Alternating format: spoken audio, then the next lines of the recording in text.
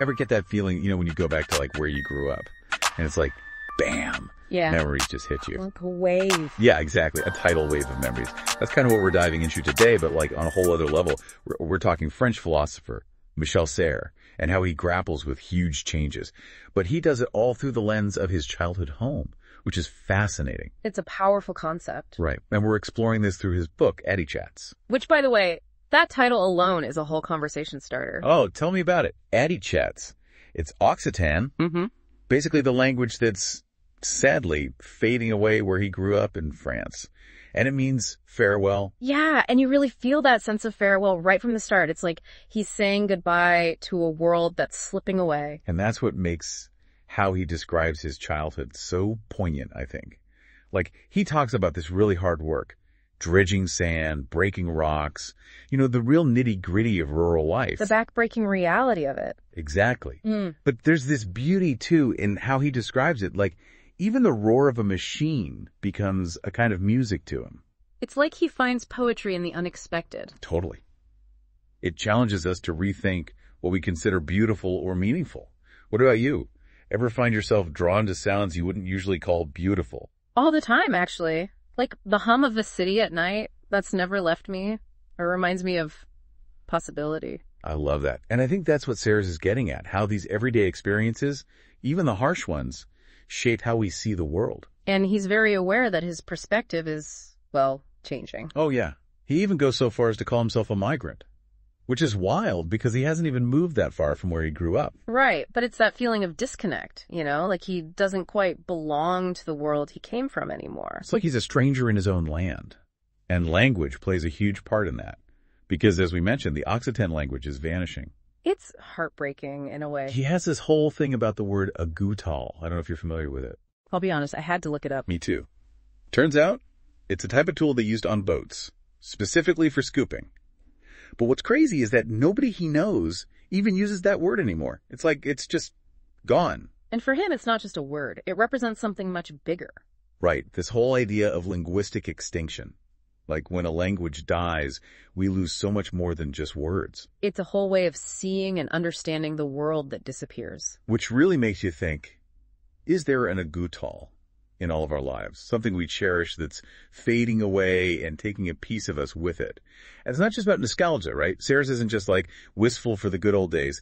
He actually sees real value in those fading ways of life, even if they seem, kind of useless in the face of all this new tech. Exactly. He uses this amazing example, rugby. He talks about it as this whole other form of knowledge, almost like a secret society. Okay, that's fascinating.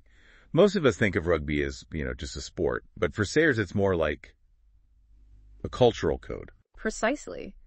He argues that just knowing the rules doesn't make you understand rugby. It's the shared experience, the values, the unspoken language passed down through generations. Which is so interesting because he contrasts that with academics who spend their lives studying, far-off cultures, but miss the depth right under their noses. It's like he's saying, hey, there's this whole universe of knowledge in your own backyard if you just open your eyes.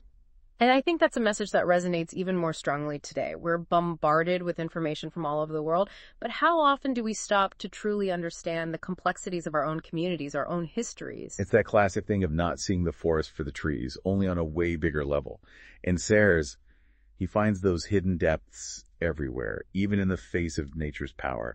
Like his descriptions of the Garonne River flooding, they're almost mythical. He talks about the water swallowing everything, turning the world into this silent, terrifying expanse. What's striking is how he finds a strange beauty in that destruction. It's almost like those floods mirror the changes he sees happening in society. Oh, I see what you mean. The floods wash away the old, making way for the new. It's this powerful cycle of creation and destruction that both terrifies and inspires him. And this brings us to another important aspect of Serres' work, his writing itself. For him, writing isn't just a profession. It's a way to grapple with these immense changes, to preserve the memory of a world on the verge of disappearing. So in a way, his writing becomes its own act of defiance against this tide of change. It's how he holds on to what's fading away. Exactly. He even talks about finding solace in writing. It's like by putting these words on the page, he's building a bridge between his past and present, between the world he knew and the one he's struggling to understand. It reminds me of that idea that language has the power to create worlds. And in Serres' case, it also seems to be about preserving them. Absolutely. He's creating a space where the Agutal can still exist, where the sounds of his childhood, the roar of machinery, the silence of the flooded plains can still resonate. And maybe that's what we're all trying to do in our own way, right? Hold on to those fading pieces of ourselves, those memories, those experiences that make us who we are. It's about recognizing that those seemingly useless pieces of knowledge, those Agutals in our lives, often hold more significance than we realize. They're the threads that connect us to our past, to our communities, to the world around us. It makes you think about what we risk losing when those threads are broken. It's like you were saying earlier about Serres, like how he calls himself a migrant even though he hasn't really, left home. Right. It's like he's lost something, even if it's not like a physical place. So exactly. And it's by holding on to those pieces, those fading pieces of language, those memories of a world that's changing. It's like he's honoring that sense of loss. It's a way of acknowledging that even if we embrace progress, a part of us will always be tied to where we come from. It's like he's saying, okay, world, you can change, but I'm going to keep these memories alive. And through his writing, he's sharing that with us, that act of remembrance. And it makes me think about, how important those acts of remembrance are, especially now. I mean, everything feels so temporary, so fleeting. When was the last time you just stopped and actually thought about those things? The things that shaped you, the words, the experiences. That's such a good point. Because it's so easy to get caught up in the rush of it all, the new, that we forget to look back, to appreciate what grounds us, those foundations. And for Serres, going back to those experiences, those Agutals, it wasn't about clinging to the past. It was about understanding how it makes us who we are. Exactly. It's about recognizing that those seemingly insignificant details, those memories, those words, they all make up who we are, individually and collectively, our stories. So if we want to understand who we are, where we're going, we need to understand where we came from. We need to actually listen to the whispers of the past, even while everything's shouting about the future. It's about finding that balance between, like you said, progress and preservation, honoring what was, but embracing the new, too. And maybe, just maybe, if we can hold on to those pieces of ourselves, those things that seem, useless at times, maybe that's how we build a better future. One that doesn't erase the past, but learns from it. A future where we can say, maybe a little sadness, but hope too. Adichats. Farewell, but not forgotten. Adichats to the Agutals in our lives.